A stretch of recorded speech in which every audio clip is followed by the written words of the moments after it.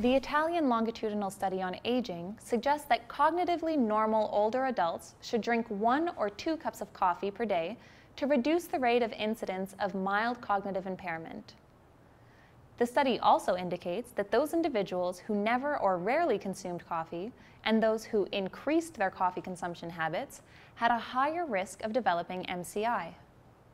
The study found that if you increase your coffee intake by 1 cup per day, you have a 2-time higher risk of mild cognitive impairment compared to decreasing intake by 1 cup per day. You have 1.5 times higher risks of mild cognitive impairment compared to people who kept their coffee intake at the same level. Caffeine may have protective effects due to activation of adenosine A2A receptors.